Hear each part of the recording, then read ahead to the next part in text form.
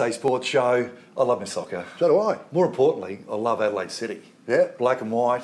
Yeah. Used to love the old days. Get them in the national comp. Get them in there. Get them in there. Well, they used to be, and of course, you remember the derbies with West Adelaide. West Adelaide. Oh, they well, were fantastic. But we've got a very now. special guest, their midfielder, Nicholas Bucco. Welcome. Thanks, Greg. Thank you. Well, the club's just gone from strength to strength, hasn't it? The other week, you've won the SA Federation Cup. Yep. You're in the round of the final round of 16 for the Australian Cup. Things are going well. Yeah, they have been. We've had a good year so far, winning the cup. Obviously, we set out... yeah, exactly. And that's what I was about to say. We set out achievements or objectives before the season. Pez instills them in us that we have to win everything. So we're 2 games left of the season, so we're trying to win the minor premiership as well. Tick. So if we can tick that one, then we have to tick the championship to go back-to-back. So I was going to ask you guys about the minor premiership and the finals and all that sort of thing. Because in the UK and worldwide, it is you finish top, you're top. Exactly. That's it. There ain't no finals.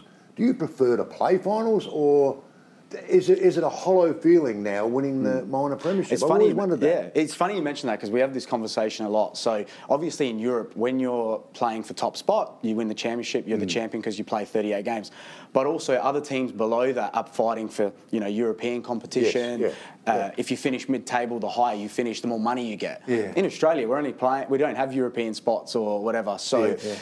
At the end of the day, at the moment, it's a 3-horse race for top spot. The rest are playing for a final spot, which is important because it keeps it interesting. So I think it's important that we have a playoff type system in Australia because there's nothing to play for otherwise. So, but I'm a traditionalist. I love the fact that after 38 games, if you're champion, you deserve to be there. You know what I mean? But at the end of the day, we don't have that here. So I think it's vitally important to have a playoff. I think on the flip side of that, though, if you do play, how many games do you play? You We play play 22 now? 22. You've got 22 games? Yeah. If you did play 38, or say 22 games, we'll use that, and you were 12 points up with 3 games, who cares? That's right. That's what I look at. And think, exactly. Well, do you try or do you? I think you've already won it. Yeah, exactly. You know it's more about breaking records, isn't it? As well, in that sense. Like I know Man City a couple of years ago, they reached 101 points, and and they scored a late goal to do it, and Pep Guardiola was going berserk. So everyone has motivation. You know what I mean? Winners want to win, and it's just a mindset.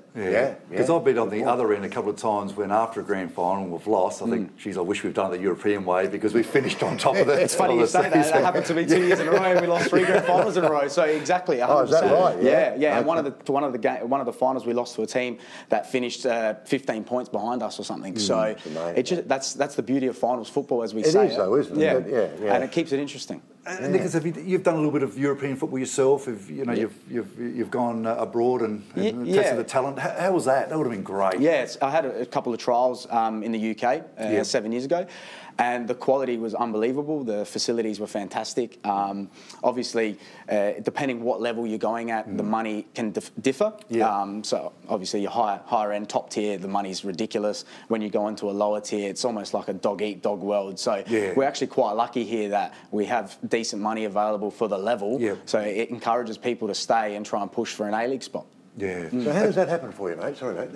How does that, a trial with a club in Europe, how does that all pan out for you? Yeah, so in South Australia, we have a fair few agents that have contacts overseas and in Asia and all that. So the football world, even though it's so large, it's actually quite small in the sense of people knowing each other and networking and that sort of stuff. So it can happen quite easily, especially nowadays with technology, videos, and obviously with COVID now, a lot of Australian clubs are looking to save money in the sense of wages. So I feel like there are more opportunities for South Australian boys to go elsewhere and find a contract, whether it be in a professional or semi-professional environment. So an agent will come up to you and say, hey mate, there's been a little bit of interest from Brentford in whatever. Yeah, or you can you have a meeting with an agent who sees you and says, listen, I want to take you on my books, and we'll try and fan you out to another club.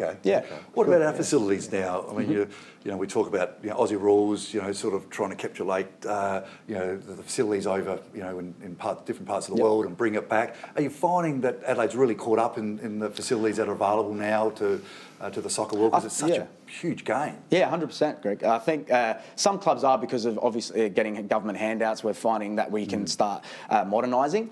Our club, for example, needs a bit of a facelift. We haven't changed it for 20 odd years because when we were in the NSL, we got it not as a gift, but we found that it was empty and we took over it, and it was really good at the time, but things need changing. Do you know what I mean? So, but there are a lot of other clubs that have new facilities that are fantastic, and I would say close to world class. Really? Like the Jeps Cross new facility for the Federation is amazing. That is West brilliant. Adelaide building there's not finished. Martin Sports Complex, always fantastic.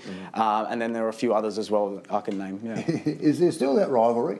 Yeah. Adelaide City, West Adelaide? West Adelaide? Yeah, they've been in the second division for this is their third year now. Yeah. But every time we play them, obviously that rivalry's there.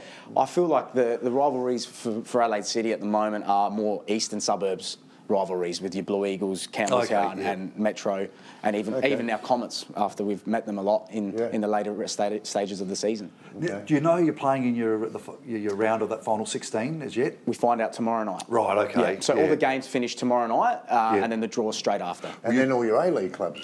Yeah. So we can potentially play LA United or Modbury, of course. Yeah. It's all random now, so there's no allocations of pots or anything. Will you play in Adelaide, or you'll more likely play in a state? It just depends. So really, that depends as well. So if you get drawn an A-League team, it must be played here. We're the home team. But obviously any other NPL side, it's whoever comes out first. Wow. What would you rather do? Yeah. Who do you want? That road trip. We've had 5 games at Adelaide City in the National Cup, and we've only travelled once. Yeah. So I'm always one that I'd love to get away. Yeah. But if we were to play in Adelaide United, how can you say no to that? We'll have 3,000, 4,000 people. The interest will be massive, and we've got ex-players there as well, so it'd be fantastic to meet them. But if you draw Adelaide United, you play at home. Correct. We're the home team, yes. You're the home team? Yeah. Bingo. I love it. Oh, isn't that fantastic? And that draws tomorrow night. Yes. That's a televised draw, isn't Correct. it? Yeah, on 10 play. Well, look, at one stage we had 4 local teams in the Australian Cup, going along quite nicely, and of course yourselves, the Modbury, are still hanging in there, which is fantastic. So, I mean, soccer in South Australia is just it has been for a long time, and it's going to continue like that, I'm sure.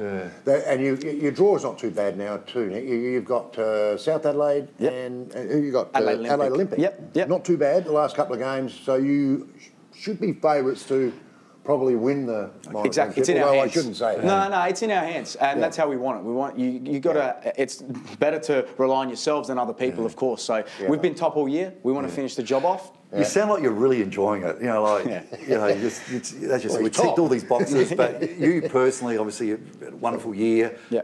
It's you're having fun. 100%. Like Good on you, mate. Pez couldn't make it today, but he's one of the best coaches I've ever had, and he's only been coaching 7 years, and he's relatively new to it all. Like I played with him for a little bit. Yeah. He's just brilliant. And Are you talking Paul? Paul Pezos, yeah. So. And how do you find that him being a teammate now your coach? You're settled pretty well. Yeah, 100%. Like he demands respect, and we're business, we're friends on the side, business on the park, and we've got to set examples and lead Adelaide City to where we want it to be. Oh. And just let him know that he owes us 100 for not coming in. Yeah. Done. He'll pay it straight away. Don't Good on you. Lucas, thanks very much for coming in, and good luck. And you've just had a wonderful, wonderful year, and in the black and white. So we'll get you back, mate. Guys, fantastic. Thank you for having me back again. I remember last year Pez and I came in because we won the championship. So please, good omen would be if we come back together after another championship.